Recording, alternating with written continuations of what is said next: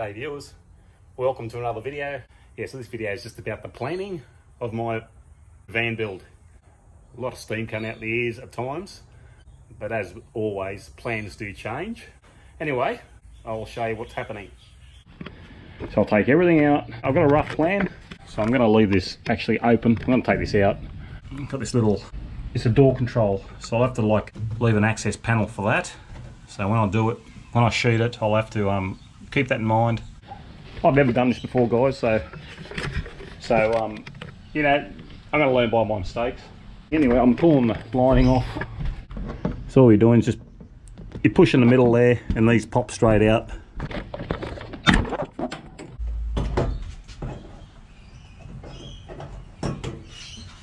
I've got the roof lining pulled out and I've got the side all pulled out. I pulled the cargo barrier out. Okay, I'm going to go with these cupboards. I got these from Fantastic Furniture. I've shopped around, guys, and I found they're cheaper. These are 59 bucks each for this here. It's probably a bit thin for what I've got marked out here, so I'm going to use these as actual wall cabinets here. I'm going to put them up here above the bed. I need a couple of them. They weigh 16 kilos each, these, and they're very easy to assemble. They're only held together with screws on the sides. I've got to cut this so it'll be small at the top here. I've got to go to the curve of the van. I've got to cut this back to suit the curve, and then when you look at the front, that'll be on the wall up there, like the bed will end here. You see the bits of tape there, that's where so it's going to have a double bed mattress. The water tank's going to be here, and then here will be the cupboards on the wall. So there we go, guys, there's my grey water tank. That will go underneath. A piece of 100mm sewer pipe. I'm going to make a grey water tank to go into the van. That's going to be it. It should hold around 18 litres, roughly. Time I make it, I'm going to have it so there'll be a tap on it. It's just something to contain the water. Has some sites, some places, they get anal about dropping water, so I'll do that and it'll comply. I'll show a bit of that when I do the water tank on the van as well. I'm just not too sure how much detail to go into. I might just sort of do step by step as I do things on the van. I went up to the weighbridge, put on the weighbridge, it was 1920. So everything in the van except for the cupboard, that wasn't in. Pretty much I took it up and that's what it weighed, 1920 kilos. This has got a GVM of 3200, but generally I'm going to weigh everything before I put them in. So whatever I get for it, I'm going to actually weigh it. Just to be careful, just watch out, guys, if you do this sort of stuff. Just check your GVM, check you're not going to be overweight, because you're going to be very, very sorry if you keep going and you're not going to be able to finish because you're just too heavy. Just be very careful. I removed all the lining, like off the doors. So they're all removed off everything. The doors, got all off the back door here. The plastic part up here, which is there. That there. I'm going to put a reverse camera in.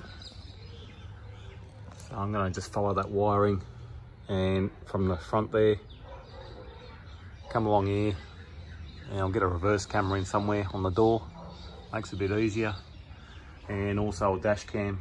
So I'll run them both along the current wiring there. So rear camera on the back door, and I'll put a reverse camera on it as well. So yeah, there might be a separate video coming up on that. I might just do that separately.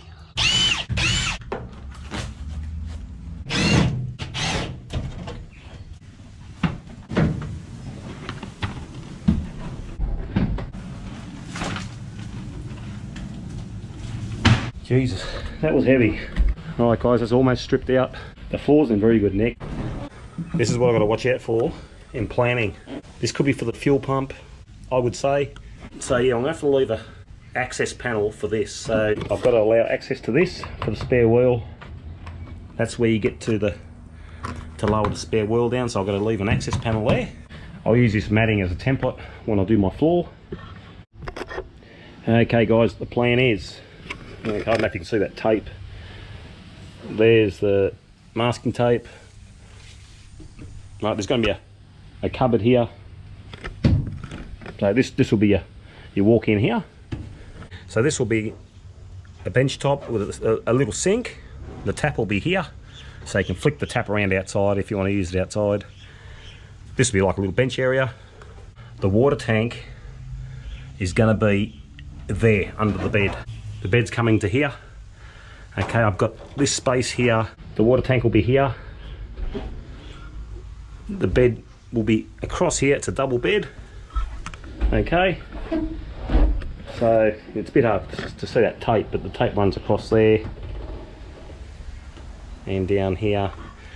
The fridge will be actually in here, so it's going to be I'm going to get a probably the 95 litre fridge, one that goes under a bench top, and there'll be another base cupboard here, and on top there'll be a bench top. So on top of that, so there'll actually be a bench top, so if I want to put the stove on there and cook inside, I will, or I'll just take the stove outside, because I don't really want to cook inside the van unless I really have to. And then the cupboard here, it'll be like a drop down table. It'll just come down here and I'll just cook here. The sink's just here. Like, yeah, you got to walk in out of the fridge, but so be it. But that's the plan so far. Around the back. So there's the tape. So the bed's probably yay high, so the mattress will be here. Up here will be like a cupboard on the wall, okay, to store your clothes, whatever. And yeah, and under the bed will be storage, or actually this part here will be enough for a single person. Like, Stephen can sleep underneath the double bed, so I'll just throw a blow up mattress on the floor underneath the bed, so this will sleep 3 people. And then in the event when he's too old to sleep down there, I'll just take the mattress out and use it for storage pretty much. And this will be just all storage area. That area right here is going to be the batteries. 3 lithium batteries, loads of power. It's probably overkill with the batteries, but I'm going to go 3 batteries. I'd rather go a bit extra than not enough battery power. The max air fan, I'm going to put it around this area here. This roof support, I've got to chop a little bit out of it just so it fits in here. It fits in here good. I know a lot of vanners put them, this is where they put them, in this little spot where it's a bit wider. But I'm going to come over here because I really want it here. Because if I put it there, it's going to interfere with my solar panels. I can put 1 panel behind the fan and 2 in front of it. It's a lot on your mind. Yeah, your mind's always ticking over. Even when you go to bed, you're sleeping, you're thinking about it. But anyway, I'll show you the insulation I'm going to use. Now, it's called a Medellin. It's about 10 mil thick. You can get it on a roll at Bunnings. It's about $300 for a roll. It's pretty expensive, but I'll tell you what, it does make a difference. It really does. When I actually built this room, this is where my solar setup is. We've got my batteries in here and my fridges out here, got my beer out here.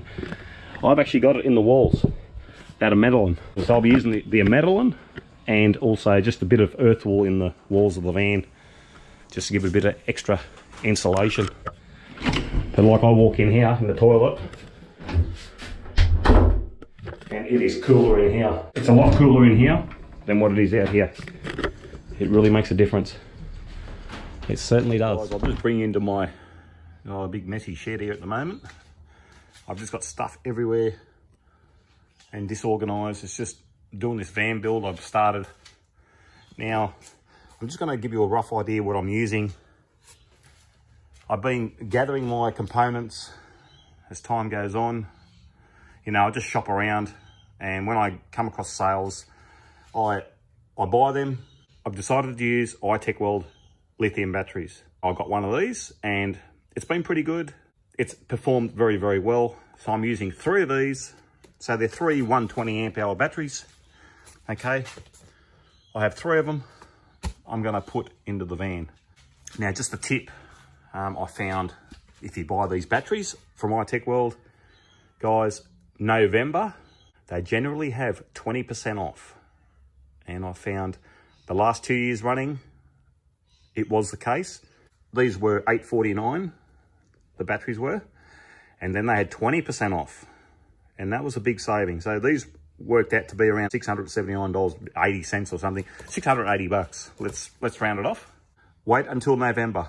They've got great bargains and they offer free shipping on these as well. Because, you know, other times through the year, these prices go up and down, and they do charge shipping, I noticed as well. I'm just a consumer. I'm not trying to sell you this battery. I'm just telling you what I've come across. Past 16 months, I've had their products, and that's what I found with them. Generally around November, they call it Black Friday sale. They are a genuine sale. So these are the bits out of the van. That's the roof lining out of the van. They're just templates from when I cut my lining out. Roof bars I'm putting on the roof. As for my solar panels, I will be using the Renogy 200 watters. I tested these and they pull in 194 watts.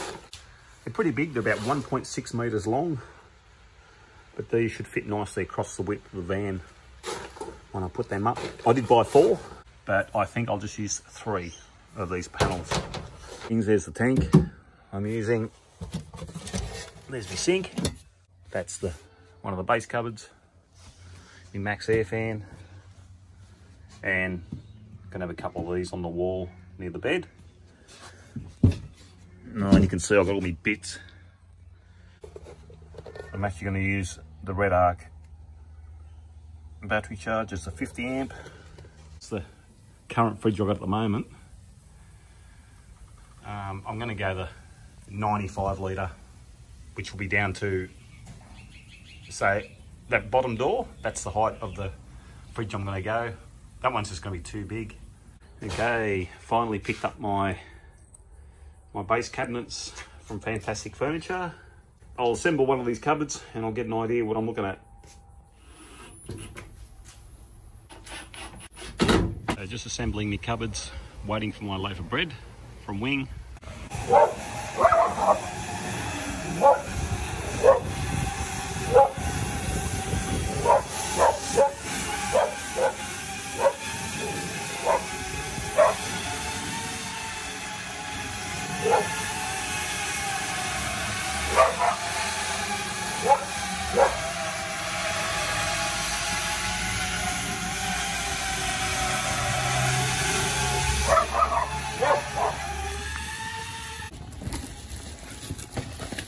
Beautiful. We can have toast, eh? Yeah. What do you reckon? The cupboard's not finished, but that just gives you an idea of the size. That's approximately where it'll sit. Probably 500 space to get in. That's plenty. Okay, so, and that'll be good. It leaves access in case I have to get to the fuel pump. That's no problem. So there'll be another one of these over here. Should work nicely because that's where my drainage will come out, right there. I've got to take out a 40mm hole there. But I think that will be okay. There'll be plenty of room to get in and out. And then also be one of them over here. Time I put the fridge in, it'll come to about there, where that tape is. But that's how much room I'll have. So I can either bring it this way or I can leave a bit of a gap there, I'll see. I'll go when I put it in, because this will be my battery area and my DC charger inverter. The fridge, I'm undecided whether to put it here or put it over there. I'll have to tinker around with that when I get the fridge. I'm going to have the fixed double bed. I know a lot of these vans, they have a seat over here and they have a seat over here. They've got the table in the middle and then they collapse the tables down for a bed, but I'd rather just a permanent bed, really, and also it allows us to sleep 3 people, as Stephen will be underneath the bed. So yeah, so it'll be a 3-berth, being a 3-seater, and sleep 3 people is pretty much what I want. It's to gain taste, guys. You know, if you do something with a lounge, that's fine. You know, it depends what you use it for. I'm sort of still making up my mind as I go, guys. I don't have a set plan. I just check it, everything fits in place before I go ahead. The next video will be my Max Fan Deluxe to put up right there. It's going to go in this section here. That'll be in the next video, guys, that I'll do on this van. Thanks for watching. Until next time, bye.